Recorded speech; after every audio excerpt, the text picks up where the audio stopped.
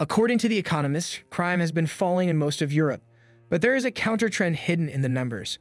Christian Pfeiffer, director of the Criminology Research Institute of Lower Saxony in Hannover, suggests that the eastward expansion of the European Union, 8 countries joined in 2004, followed by Bulgaria and Romania in 2007, with full rights of free movement, has created more crime syndicates and gangs with training and scouting networks in Western Europe. So this video, we are going to show you European criminals that shock the industry. The video is going to be amazing, so make sure you stick to the end.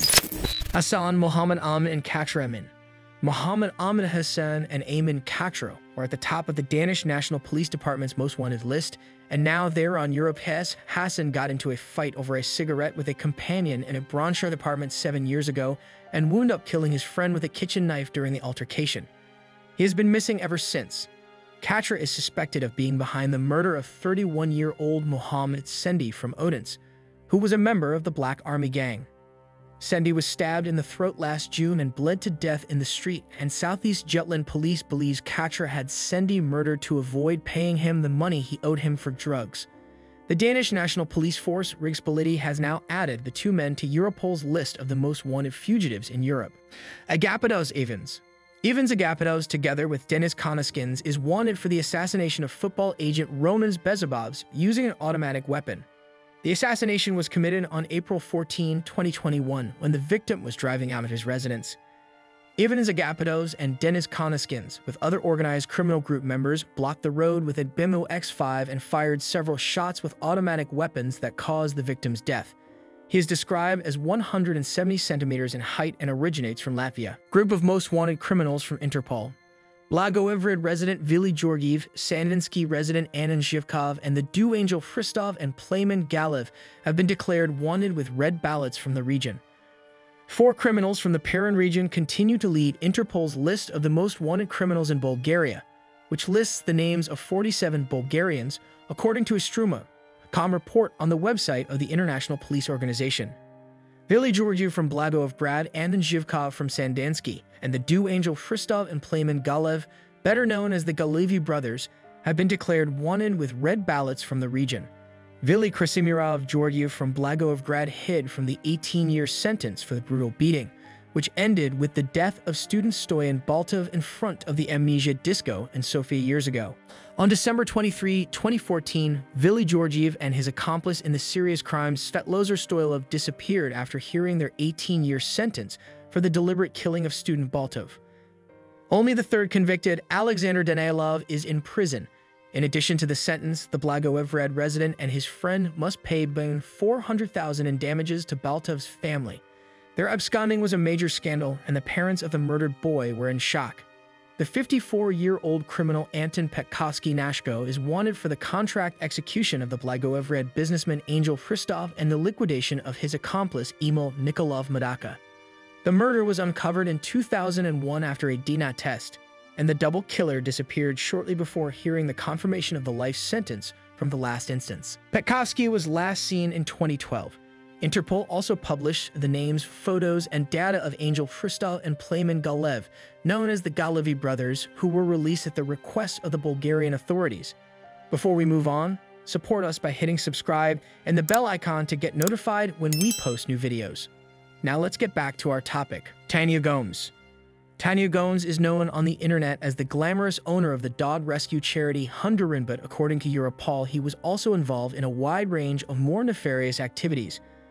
On 23 September, Europol launched its Most Wanted annual campaign. The aim is for the general public in all European countries to help authorities find the people they are looking for. Gomes is wanted for serious drug-related offenses and serious money laundering, Europol says on its website. They write that she is 30 years old and 160 centimeters tall and associated with a criminal organization in Stockholm. He had to amputate after a urinary tract infection.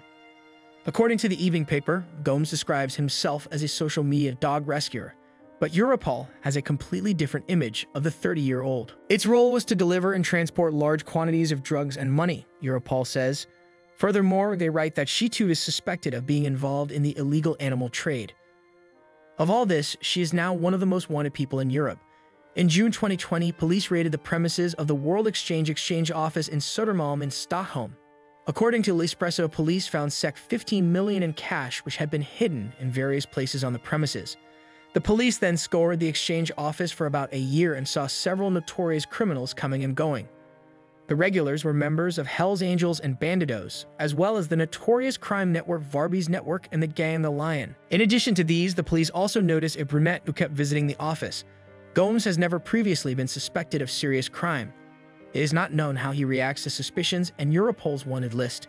His lawyer Mia Jolby does not want to comment on either the allegations or the search warrant. During the raid on the exchange office, the police discovered that one of the World Exchange accounts was named Nero. The police linked a 31-year-old man to the Nero account. He was appointed head of the group. The police dug further into the Nero network. And that's when Tanya Gomes came to the scene. She has reportedly known the leader Nero for a long time. In total, the network is said to have laundered nearly 90 million on the World Stock Exchange, according to Aftonbladet. According to the police, Gomes had constantly exchanged money in the office. In one visit, she would be able to trade millions. We connected 16 criminal networks to this office, which held money and transacted. So through this, drug dealing was made possible, both in Sweden and abroad. It would not have been possible without this office, Attorney General Arne Forss said to the Swedish news agency T. Police suspect Tanya Gomes was instrumental in managing the money, as well as storing, delivering, and selling large quantities of drugs. According to the police, Gomes and the leader of the organization Nero communicated in the encrypted messaging system Encrochat. The former would send drug photos several times. Dagbladet has already written about how criminal organizations collapse in the spring of 2020 across Europe. The French and Dutch police had managed to hack Encrochat, thus unmasking thousands of criminals using the service. Norwegian police were involved in the operation, which resulted in several hundred cases.